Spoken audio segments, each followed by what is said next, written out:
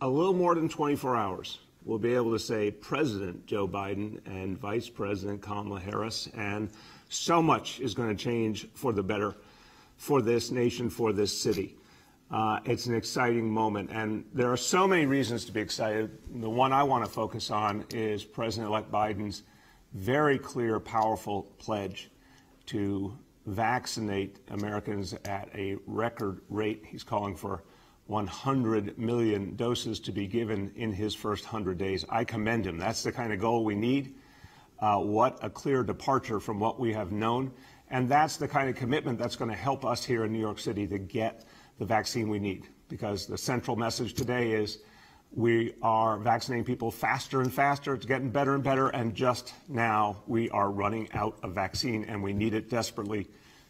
A new president, I think, is going to make all the difference. So let's talk about what's going on with our vaccination effort here. It's extraordinary. Last week, we set a public goal of 175,000 vaccinations.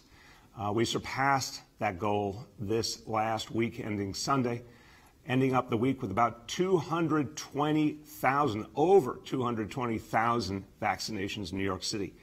So the pace of vaccination is going faster and faster. Look, these numbers keep growing. What it meant as of Sunday, that a New Yorker was being vaccinated every 3 seconds. That's what was happening in New York City.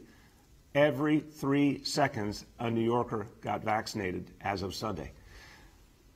As of today, since the beginning of the vaccination effort, 455,737 doses have been given here in New York City. Later today into tomorrow, we're going to get to 500,000 doses having been given since the beginning. Look, the good news is we have the ability to do this faster and faster. We're setting a goal for this week, assuming we have the vaccine, and I'll talk about that in a moment. If we had the vaccine we needed, we could vaccinate 300,000 people this week we're in right now, if we had the vaccine. The problem is right now, we don't. So right now, we had a small supply come in today, or coming in today, 53,000 doses, leaving us with only 116,000 for the week ahead. Look, at the rate we are going, we will begin to run out on Thursday, this Thursday, 2 days from now. And we will have literally nothing left to give as of Friday. What does that mean? It means if we don't get more vaccine quickly, a new supply of vaccine, we will have to cancel appointments and no longer give shots after Thursday for the remainder of the week at a lot of our sites. We will not get, on the current schedule, resupplied again until next Tuesday, which means for many of our sites we couldn't vaccinate again until the day after, next Wednesday. This is crazy. This is not the way it should be. We have the ability to vaccinate a huge number of people. We need the vaccine to go with it. So right now it is up to the federal government.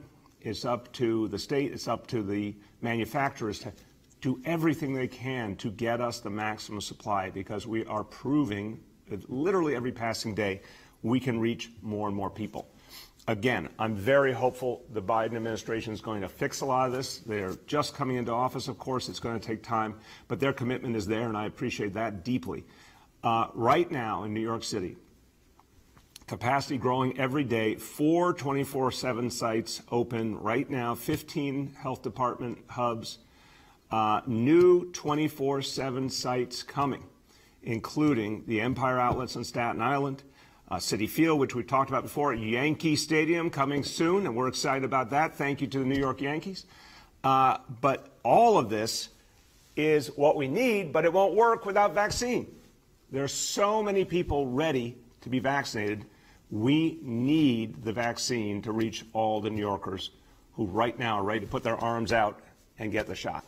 Now, I want to talk about what it's going to take going forward to get this right. Supply, of course, but let's talk about the approach we need. So we're putting forward today 5 principles that really should govern what we do from now on. If we're going to get this right, if we're going to make it fast and smooth and really hit the huge numbers we need over the coming months, these are the 5 principles that should govern our actions. 1, supply.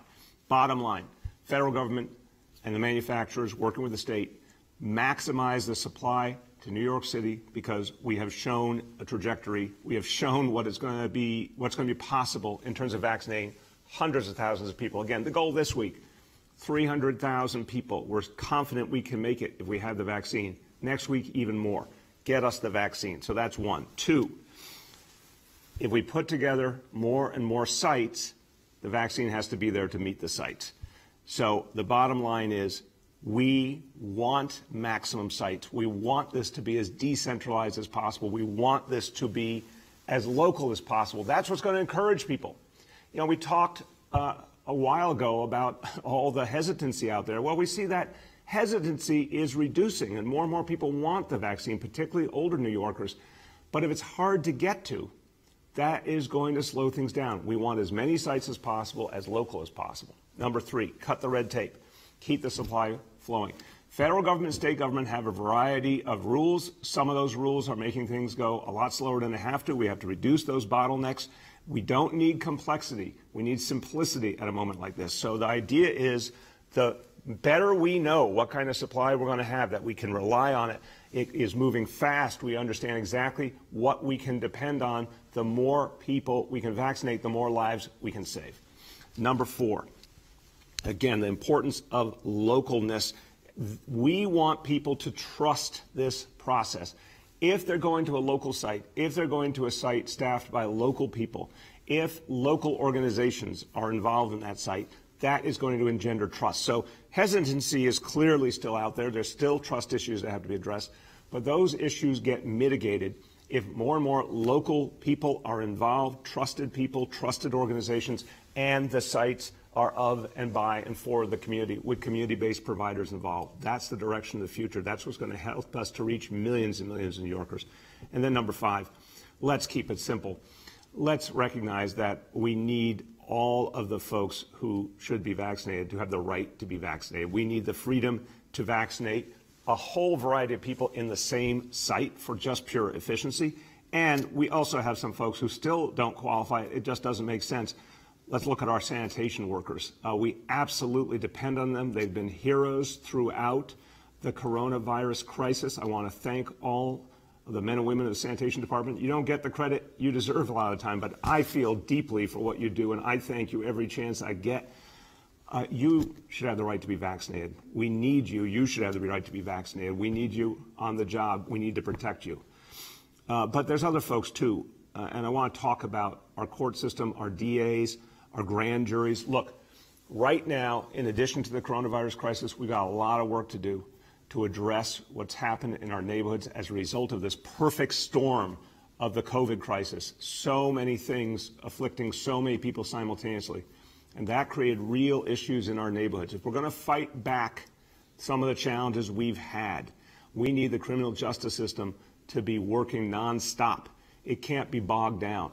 Therefore, it makes all the sense in the world to say, look, folks who work in our court system, folks who work in our district attorney's offices, the folks who are presenting the cases that help bring justice, that help protect communities, the folks who are going to step forward to be jurors. If you get a notice to join a grand jury, you should know you can do that safely. So I want to thank some of my colleagues in government, District Attorney Melinda Katz of Queens, District Attorney Cy Vance of Manhattan. They've been raising these issues to me. Clearly, we want people to serve on juries. We want them to be safe. We need those juries to happen reliably. That's part of how we intensify our efforts at safety in the city. Everyone who participates in a jury should have the opportunity to get vaccinated so they know that they can so they can participate safely. It's going to be an encouragement. And that's how we get rid of this huge backlog of cases. Our criminal justice system, it's almost been a year since it's functioned normally. Let's deal with that backlog. If everyone's vaccinated, then they can have the assurance that they can come forward and do the job. Okay, so that is a lot of what we need to do. Those principles govern what we need to do going forward. That's going to put us on a real war footing where we can really vaccinate people on a huge level. That's going to make sure that folks who need the vaccine first are getting it. That's going to make sure the effort is local and powerful and reaches people.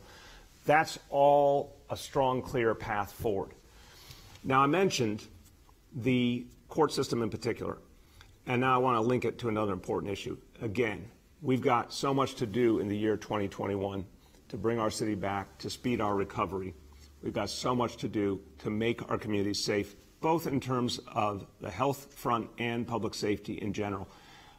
The best way to do that, of course, get everyone vaccinated. But another crucial part of the equation is deepening the relationship between police and community. We know we have work to do, and we're committed to doing that work. That's what neighborhood policing has been about all along. The NYPD in the year 2021 is going to redouble its efforts to gain trust and understanding and mutual respect at the community level. There's a lot of ways you do that. Neighborhood policing tells us that one of the number one ways is just communicate. A lot of person-to-person communication locally. And that's been a really clear, strong element over the years that's helped us a lot. And the vast majority of our officers do their job, do it well, do it the right way. But some officers do the wrong thing. When they do the wrong thing, one of the things communities demand is fairness and consequences, really clear consequences, and transparency. It makes sense. So last year, in the first half of the year, a process was developed to start to rethink our entire approach to police discipline. And then in August last year, a proposal was put out publicly. A lot of great public comment came in, and it culminated with the publishing on Friday of the new NYPD Discipline Matrix. This is an extraordinary document, everyone, and I want you to take a look. If you care about the relationship between police and community, if you care about public safety, if you care about reforming police and changing police culture, read this document. It is powerful. You can get it at nyc.gov/discipline matrix. This will revolutionize the way we discipline police officers who have done the wrong thing. Now, again, we hope and we pray that is very few officers. But one of the ways to ensure it's very few officers is clear consequences. So here you will see, for the first time in NYPD history, each specific offense and the specific consequences that will occur if someone commits that offense. Everybody deserves due process. We believe in due process across the board in our society. But if that due process system says, guilty, you did that offense, then the specific penalties are outlined right here, the minimums and the maximums. And what it says clearly is, for many offenses, particularly those involving the use of force, it is clear the ultimate penalty is termination. And I want to emphasize, it's not just use of force. There's a variety of other offenses that if someone has done them, that indicates very clearly that they should not be a member of the NYPD. And I want to particularly focus here on hate speech, racism, white supremacy, anybody who utilizes speech and has beliefs that do not conform with the values of this city and this nation can't be a police officer. So if we have an instance where someone expresses on the job racist beliefs and exclusionary beliefs and white supremacist beliefs, it's quite clear in this matrix. If they're found guilty of that offense, they will no longer be a member of the NYPD. That's the kind of thing we have to do forcefully and clearly. And now, for the first time in our history, we have a clear, public, transparent template that will govern how discipline occurs, and that is for the good of all.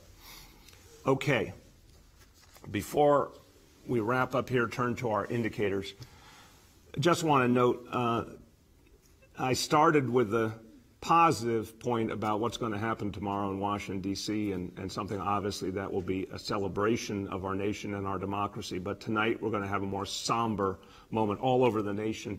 5:30 tonight, the COVID memorial, where we're going to all together as Americans remember those we've lost. This is something that President-elect Biden, Vice President-elect Harris asked everyone to participate in together as a show of unity and respect for those we've lost and for their families, who are always in our thoughts and prayers. So at 5:30 tonight, you're going to hear church bells ringing all over the city. You're going to see buildings lit up to memorialize those we've lost. I'm going out to the Statue of Liberty with Shirlane. We're going to have a ceremony there to remember the 25,000 of our fellow New Yorkers we've lost. And I think everyone out there, you know someone who we've lost or a family who lost someone. This has touched every one of us. So tonight, let's join together in true unity and give our hearts to those families who have lost loved ones, and never forget them, and resolve to move forward as a city and a nation. Okay, let's go over today's indicators. Number one, daily number of people admitted to New York City hospitals for suspected COVID-19. Today's number is 255 patients. We know that is too high, and the hospitalization rate continues to grow, 5.05 per 100,000. Again, despite this very real challenge, New York City hospitals are doing remarkably well. They have learned so many important lessons in this crisis and continue to save lives in a remarkable fashion. But this does mean more and more pressure on our hospitals. It's something we're watching very closely. We're communicating with the state about closely. This is something to watch. This is, as the governor has talked about, the single most sensitive factor. We're going to keep an eye on that closely. New cases, daily number of new cases of COVID-19, 7-day average. Today's number, 5,009. A very, very high number. And then current testing, percentage of New York City residents testing positive, 7-day rolling average, 8.23%. Again, way too high.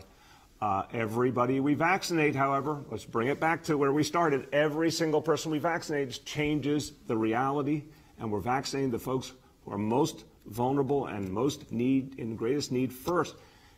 This is why the supply of vaccine is so crucial. With the numbers we're putting up now, 300,000 people in a week? Come on, that is a game changer. That starts to affect the overall environment if we have the vaccine to go with it. So that's what we're going to talk about incessantly until we actually get the deliveries we need here in New York City. Few words in Spanish. Todos nuestros sitios para vacunar están abiertos y vamos a seguir abriendo más sitios en las comunidades que más lo necesitan. Pero para seguir salvando vidas, necesitamos con urgencia más vacunas pronto. Necesitamos que el gobierno federal nos dé las vacunas y nos ayude en esta lucha contra el coronavirus. With that, let's turn to our colleagues in the media. Please let me know the name and outlet of each journalist. We'll now begin our Q&A. As a reminder, we're joined today by Dr. Choksi, by Dr. Katz, and by Senior Advisor Dr. Jay Varma. The first question today goes to Narmeen from Pix 11. Hi, good morning, Mayor, and to everyone on the call. How are you all doing? Doing well, Narmeen. How are you doing today? Doing well, thank you.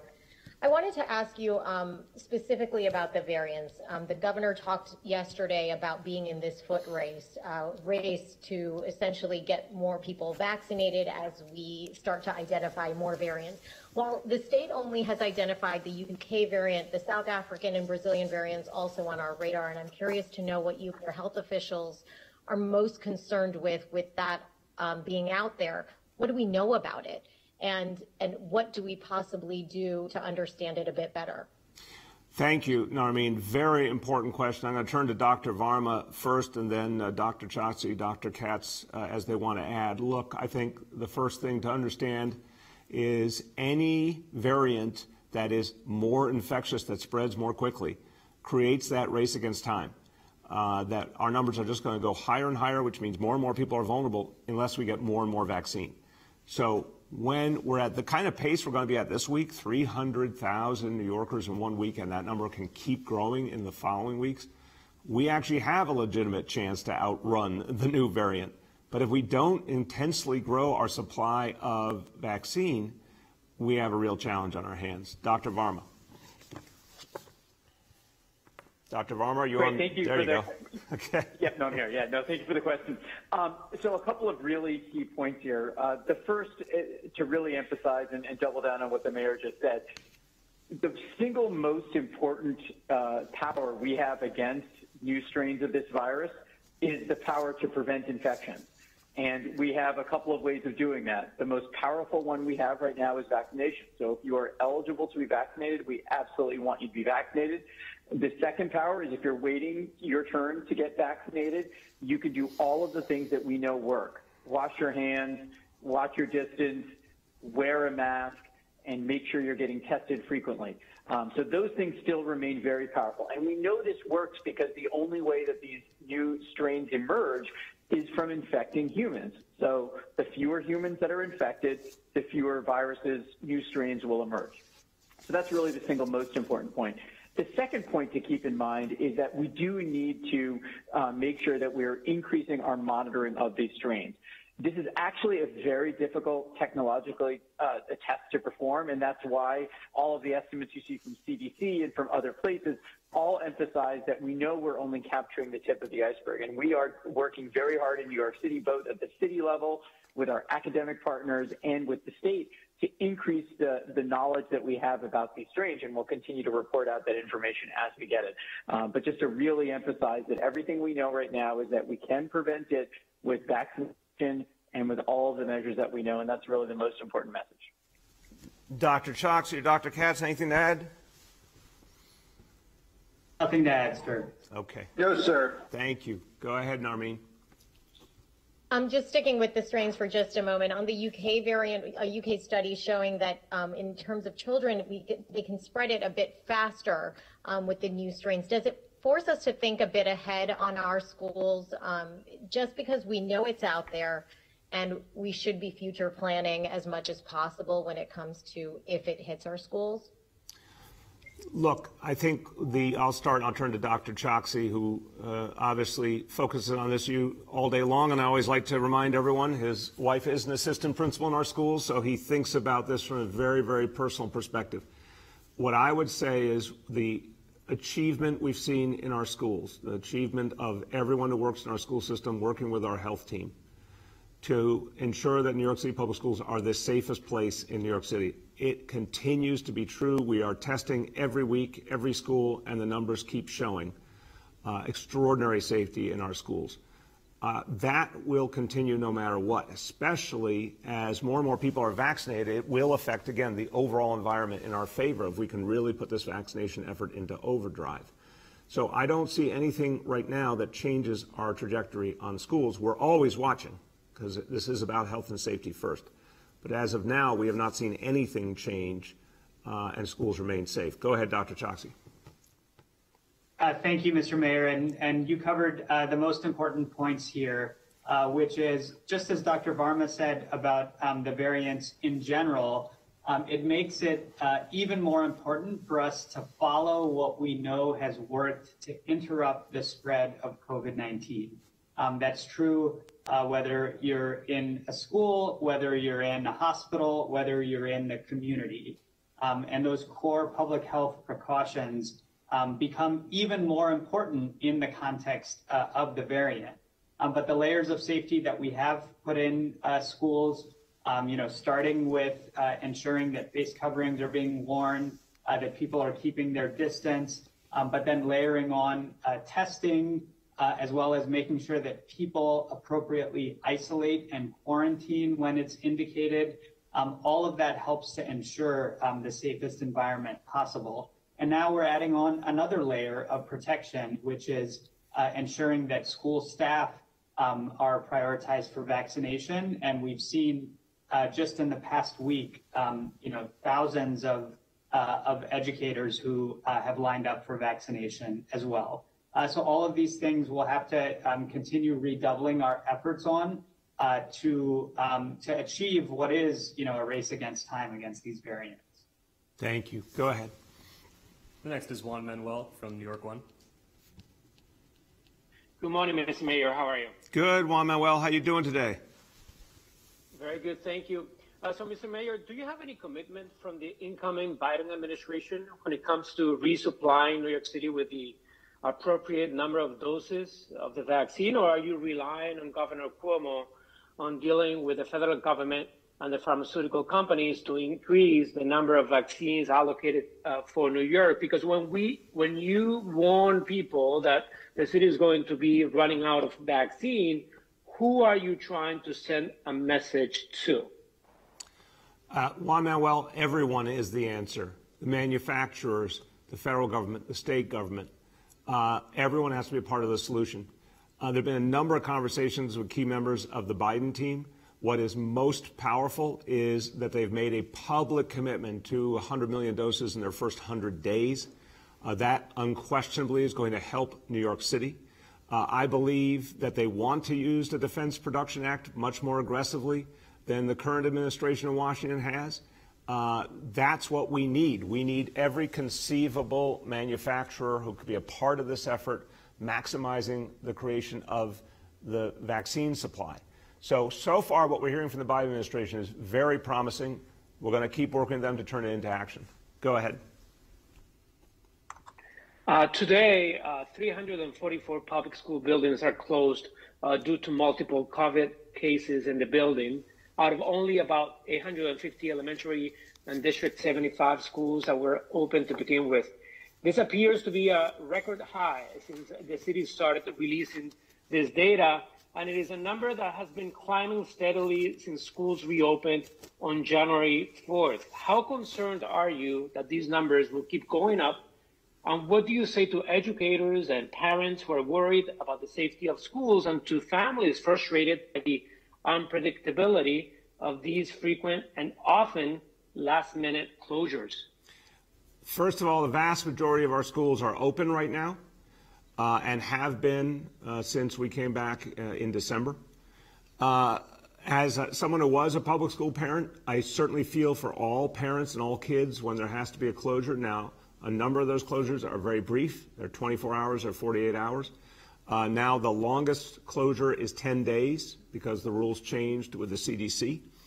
No one likes it, and we want to be absolutely sure when that kind of closure has to happen. But we take a better safe than sorry approach here, and that is what has kept our schools the safest in the country, and the schools being the safest place to be in New York City. So from a health and safety perspective, this approach is working. We obviously look forward to the day soon when closures will be much less common because more and more people are vaccinated. As Dr. Choksi said, thank God more and more of our educators and school staff are getting vaccinated. So I do feel for parents, but I know we're going to make progress in the coming weeks as more and more people get vaccinated. The next is Rich Lamb from WCBS 880. Good morning, Mr. Mayor, and everybody on the call. Good morning, Rich. How you doing? Oh, I'm doing okay. I'm doing all right. So do you expect soon-to-be ex-President Donald Trump to continue to spend time at Trump Tower, and is he welcome in New York City? I do not expect him to spend time at Trump Tower, not because I've heard anything specific, just because I think he's gotten the memo that there's tremendous discomfort with him in New York City. I certainly do not consider him someone welcome here, but he has a right to be here if he chooses to. I just don't think he's going to be here. I don't think he thinks this is an environment for him. I think that's why he formally changed his residency to Florida. And I just think the message has gotten to him and everyone around him that the people of New York City have rejected the hatred and the negativity he's purveyed, particularly after the horrible role he played in inciting the insurrection at the Capitol. Go ahead, Rich. And there's a report that on the list of Mr. Trump's possible pardons, I guess we don't have the list, but Shelley Silver might be on that list. How would you react to that if he were to do that? Rich, I can't make heads or tails of what the president is up to with pardons. It seems like an incoherent process. So I'm not going to comment on that at all, the people or the approach. I don't know what he's doing or why he's doing it. That's the bottom line. Next question goes to Jillian Jonas from WBAI. Hey, Mr. Mayor, how you doing? I'm doing well, Jillian. How you been?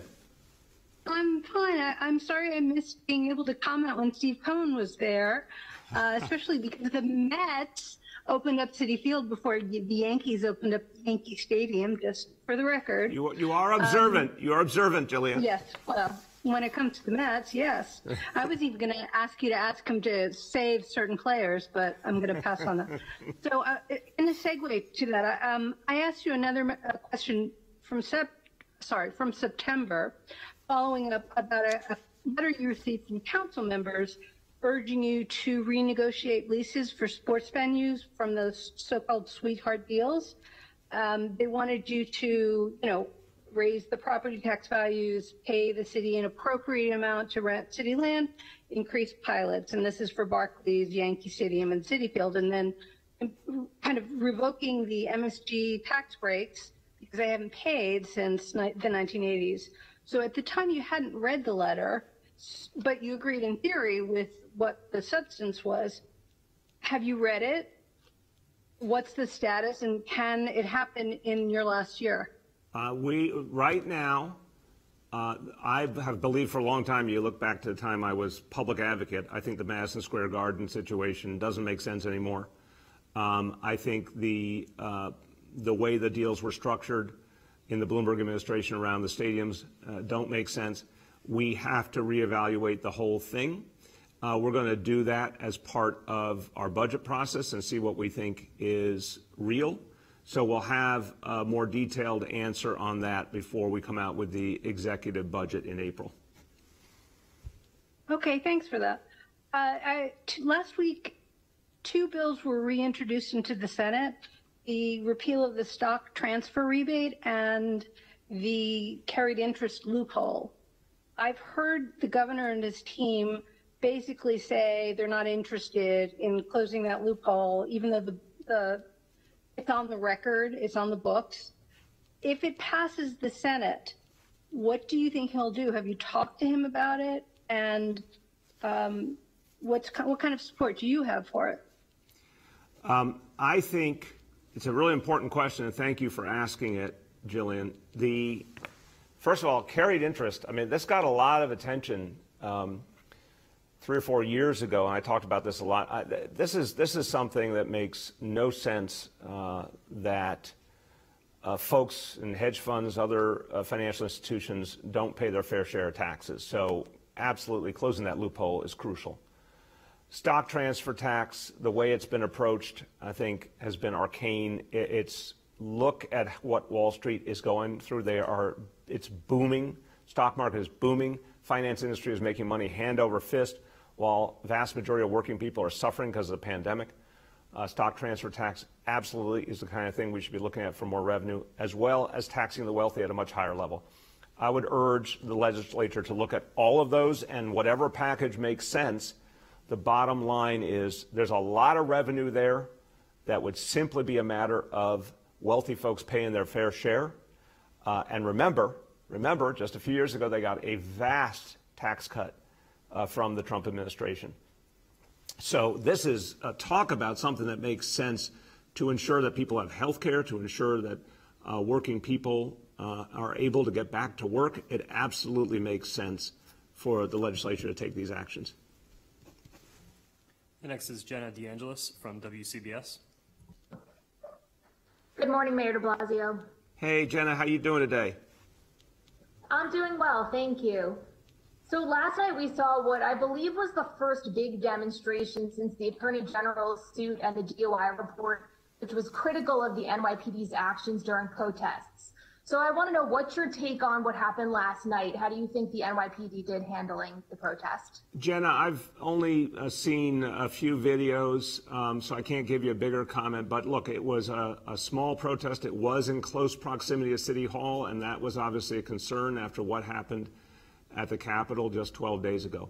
But the bottom line is a host of changes are happening right now at the NYPD. And again, what we published Friday, this discipline matrix, this revolutionizes police discipline.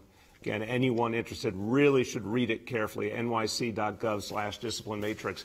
This is the way we change the culture and change the reality foundationally.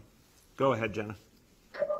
So based on that report that you spoke about with the discipline reforms and what you saw last night, do you think any officers could face disciplinary action? Again, I don't have the details on everything that happened. I think the good news is this now creates a very straightforward process. If there is an allegation, of course, again, every officer deserves due process, just like every American deserves due process. But it makes clear, depending on the offense, what the consequence is. And it's literally, there's a minimum, there's a maximum. It's really clearly stipulated. And I think that is going to give the public confidence, and I think it's also going to send a message to everyone who works for NYPD to do things the right way. And I think that's going to really be good for the trust between police and community. The next is Matt Chase from Newsday. Hey, good morning, Mr. Mayor. How are you? Good, Matt. How you been?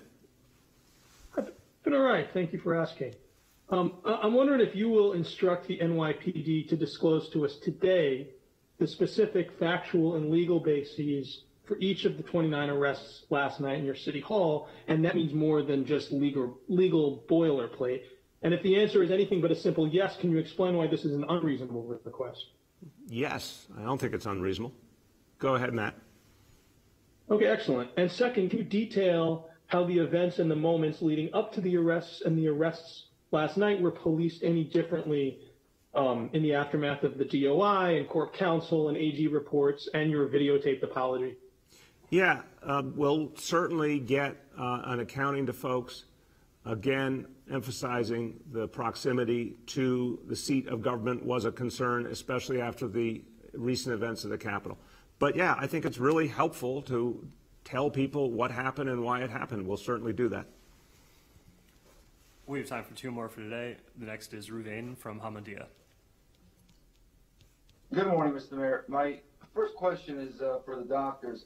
The CDC says that vaccination should be offered to persons regardless of history of prior COVID infection, but it also says that since reinfection is uncommon in the 90 days after initial infection, people who had COVID may delay vaccination until near the end of this 90-day period. So my question is, considering you keep mentioning what a shortage we have of vaccines, why not say that people who have had COVID recently should not be getting it now, even though the antibodies are not guaranteed and not guaranteed to give immunity forever, but we have to make choices now. And wouldn't it be smarter to say people who have had COVID in recent months should not be getting vaccines while there's a shortage? Ruvain, it's a very fair question. I'm going to turn to Dr. Choksi, but let me just make a simple point. We have been trying to build up a fast, efficient mechanism, and again, this last week ending Sunday, over 220,000 New Yorkers vaccinated. This week, on track to do 300,000. We like having a very fast mechanism that doesn't throw up so many roadblocks to folks. And we are hopeful that as early as tomorrow, we're going to start to see changes in how the vaccine is distributed nationally that will allow us to stay on pace. But if we knew for the long term that we were not going to have enough vaccine, I think we're going to have to reevaluate some of the approach. So I think your question is very pertinent going forward. I hope we're not in that kind of scarcity dynamic for a prolonged period of time. Dr. Choksi. Thanks, Mr. Mayor, and that's exactly right. With the big picture as you've laid it out, the most important thing for us, even as we get through these initial days and weeks of the vaccination campaign, is to think about the long term as well, where we want to get as many New Yorkers vaccinated as possible. And we have to set up our systems now to be able to meet that larger goal. Let me just fill in a couple of the clinical details with respect to your question, Ruvain.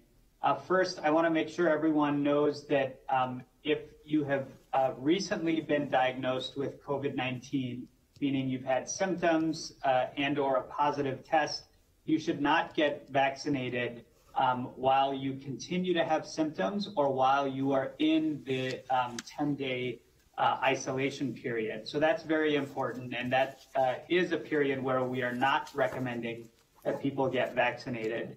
Beyond that point, up to that 90-day window that you've mentioned, it is okay. We agree with the CDC recommendation to defer vaccination, but that's an individual choice as to whether to do it or not. And so people can choose to get vaccinated during that period. And this is really important when we connect it to that larger goal, which is to have a system that is as seamless as possible, that is as clear and simple as the mayor has said, to get as many people vaccinated as quickly as possible.